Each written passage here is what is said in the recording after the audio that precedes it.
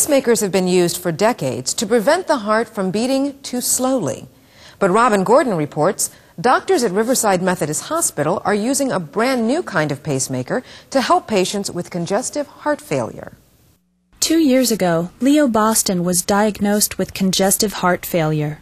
I was wheezing, fluid retention, getting out of breath climbing up the stairs. The problem, the ejection fraction, or pumping power of Leo's heart was only 10 to 15%, compared to the 60% or better of a healthy heart.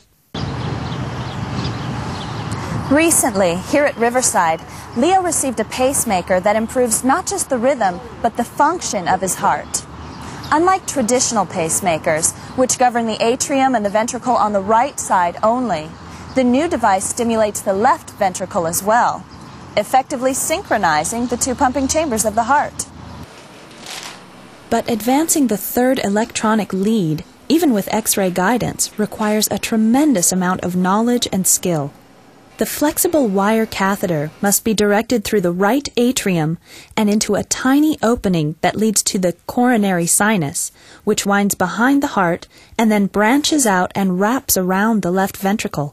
This third lead is a little bit trickier to put in, and we have to put in a system where we can actually inject some dye and take pictures of this special vein, this coronary sinus, find out where the branches are going because they vary significantly from patient to patient, and then direct our lead wire over into one of those tiny branches to get it to function correctly.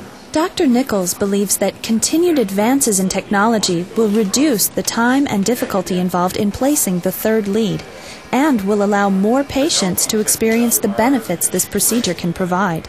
There's an improvement in the patient's perceived quality of life. There's an improvement in their exercise tolerance and a decrease in readmissions for congestive heart failure and an improvement in the function of the heart.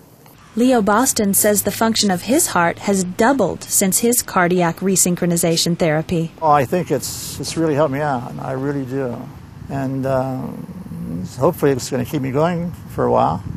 The FDA has just approved a new biventricular pacemaker that doubles as a defibrillator, which means it can also slow down a dangerously fast heartbeat and act as a safety valve in helping to prevent sudden cardiac death.